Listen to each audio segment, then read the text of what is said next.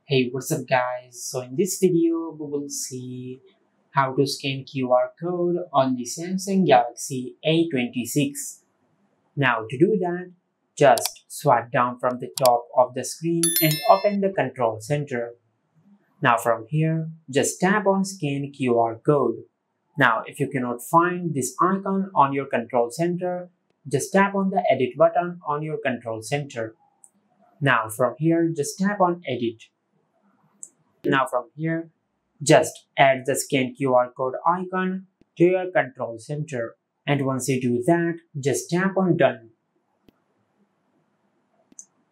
Now once you do that, then just tap on scan QR code.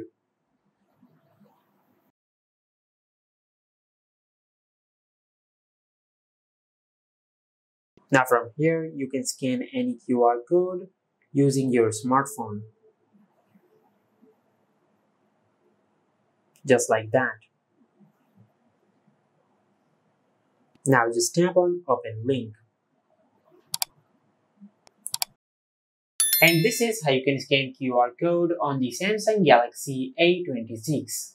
If you found this video helpful, please like the video and subscribe to our channel and hit the bell icon to get notified when we upload a new video.